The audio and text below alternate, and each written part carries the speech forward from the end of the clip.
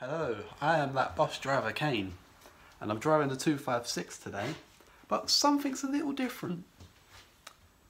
I know, I'm driving a double-decker, and what I've noticed whilst driving a double-decker is people don't read the destination board, because the amount of people that have argued with me today that I'm either a 174, 252 or a 294, just because I'm driving a double-decker.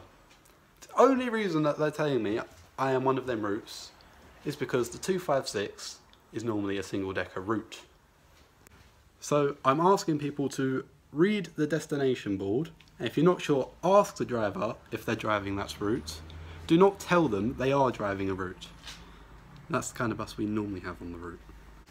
Just going to quickly squeeze this one in because I am now at the other end of my route. But no, wrong destination.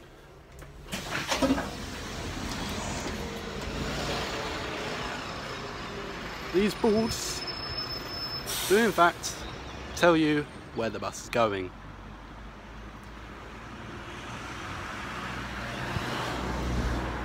And there's also one on the side, so you should know where the bus is going. There is nothing more frustrating than arguing with someone what route you're on. I'm the driver, I know what route I'm driving. I do not want to have to argue with every single passenger that my destination board says 256 and they think it says 252 or one of the other routes I listed earlier.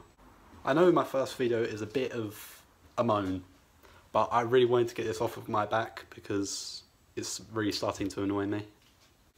Anyway, I'm about to go do the school run. If you enjoyed this video, please feel free to like, share and comment.